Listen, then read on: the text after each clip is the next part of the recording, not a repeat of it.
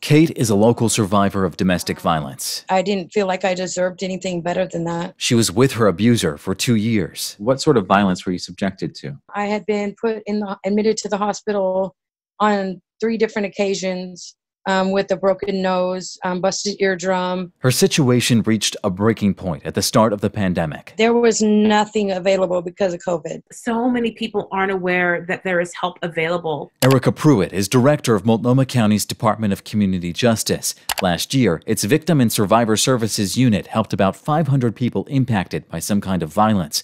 She says that need is growing. And this is particularly true right now as it pertains to gun violence. The program is receiving an extra $93,000 through the American Rescue Plan. That money will boost the notification system for survivors so they know the status of their aggressor through the courts. Why is it so important now to have this? We're seeing people being isolated coming out of a pandemic and needing supports and needing connection.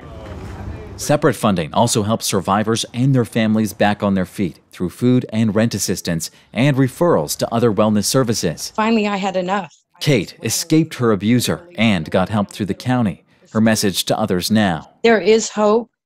Just reach out. Keep reaching out. Don't give up. Hold on to the light. Galen Ettlin, KGW News.